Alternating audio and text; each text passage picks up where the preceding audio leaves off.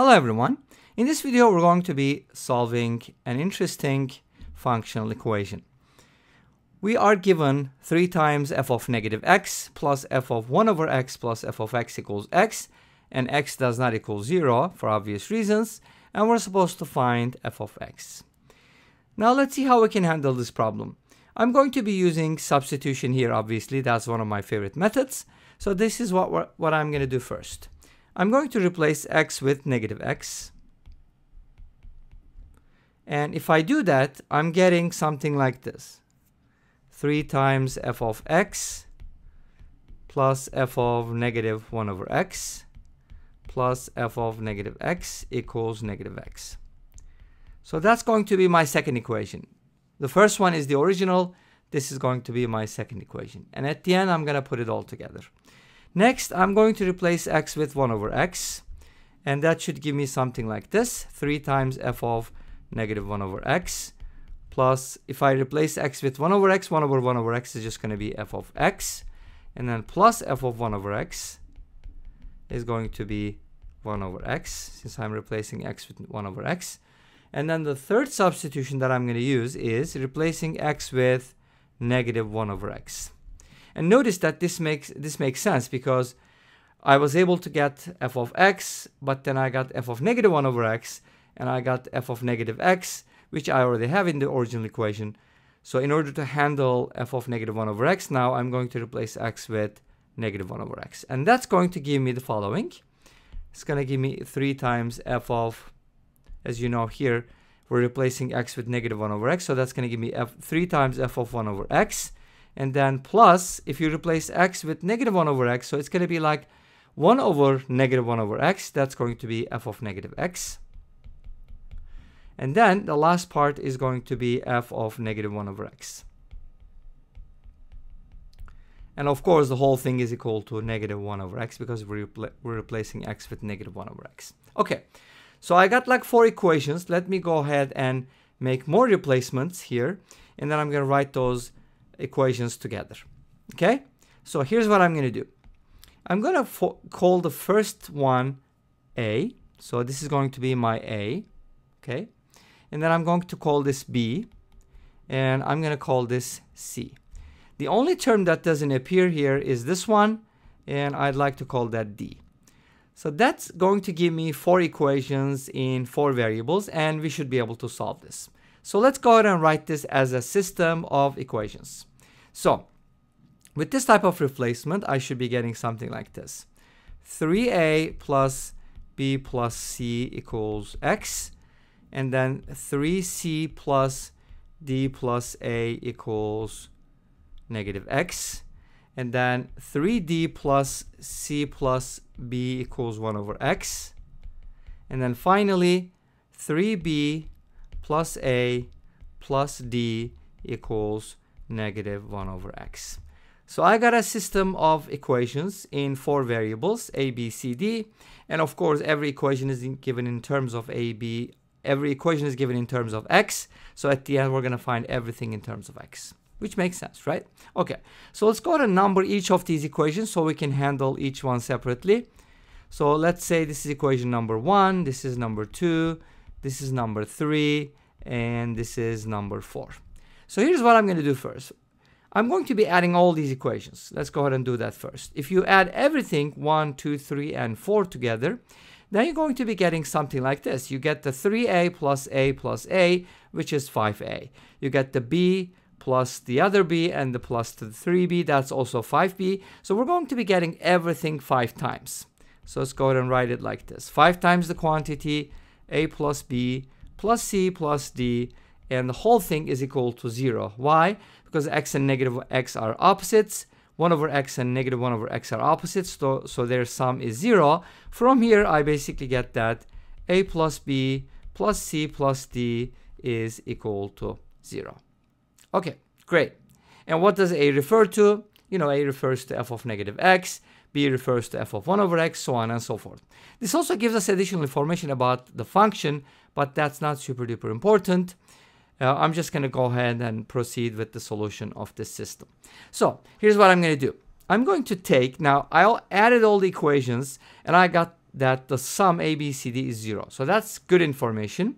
So let's go ahead and keep that for future reference. But let's go ahead and manipulate more equations. So I'm going to use now number 1 and number 2.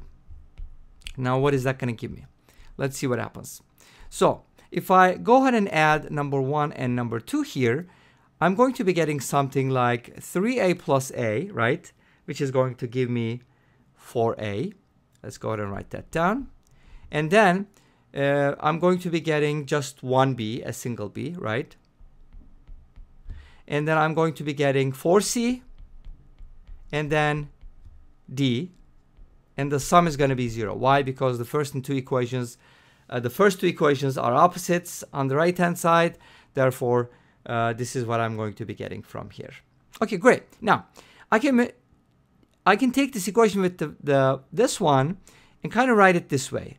How about we write this as 3 times a plus c, and then the rest is just going to be a plus b plus c plus d equals 0. Great. I already know that this is equal to 0, which means that this is also equal to 0. Because 3 times a plus c is equal to 0, because their sum with a plus b plus c plus d is 0. So from here we get that a plus c is equal to 0, which is again very important, right? But this also gives us something else. If you plug it in here, if a plus c is equal to 0, that also means that b plus d is equal to 0. Great. Now this allows you to write, one of the variables in terms of the other one, right? So let's go ahead and do that now. This allows me to write c in terms of a as negative a, so c can be written as negative a, and d can be written as negative b. Now why did I pick those variables? Doesn't really matter, but my goal is to get to a or c somehow, and in this case I want to get to a, since it's the first variable, even though it's not f of x, because from that I can find f of x easily. So it doesn't matter which variable you choose, but you kind of have to stick with something and go for it. Okay, so I was able to express c and d in terms of a and b. Now I'm going to use this in my expression, but let's go ahead and take a look at the equations number 1 and number 4 first. Okay, so number 1 gives me the following: 3a plus b plus c is equal to x.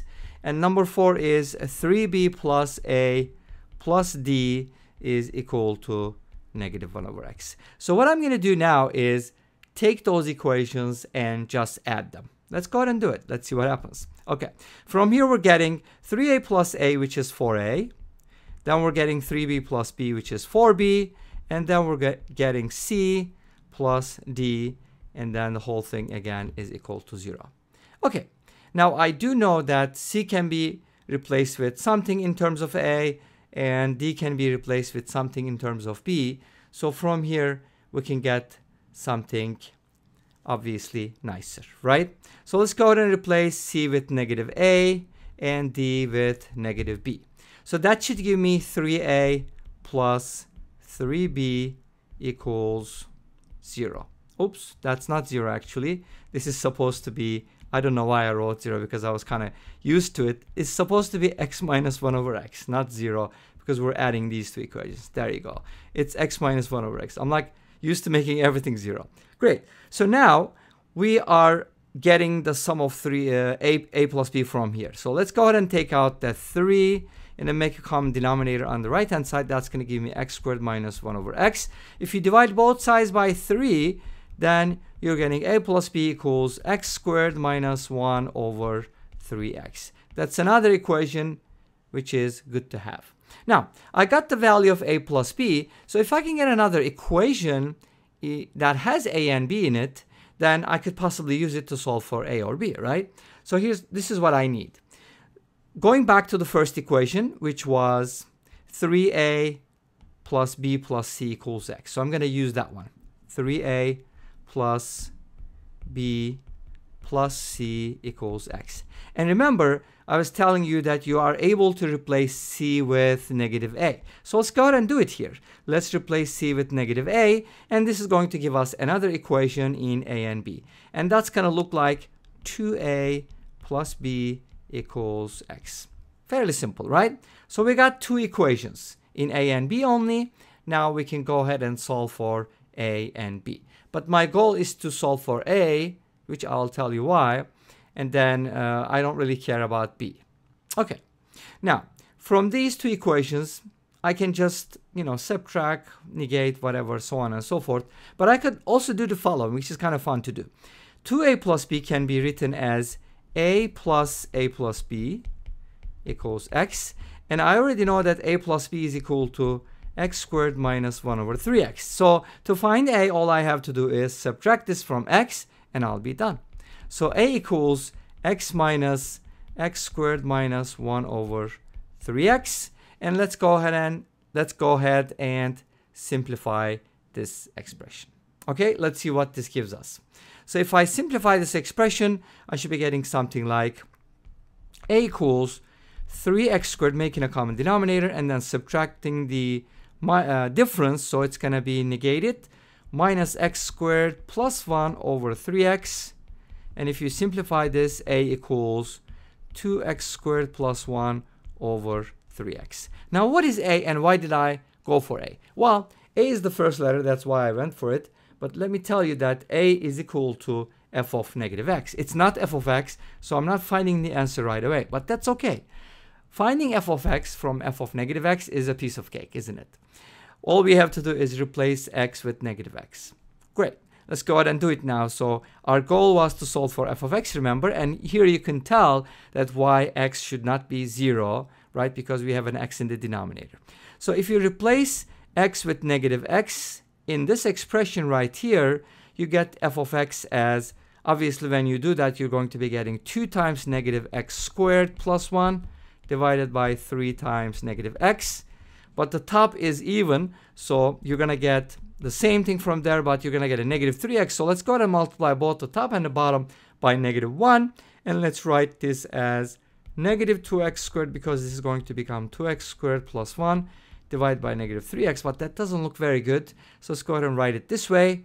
Negative 2x squared minus 1 over 3x. And this is going to give me basically the value of f of x, which is what I was looking for. And this brings us to the end of this video. Thank you for watching. I hope you enjoyed it. Please let me know.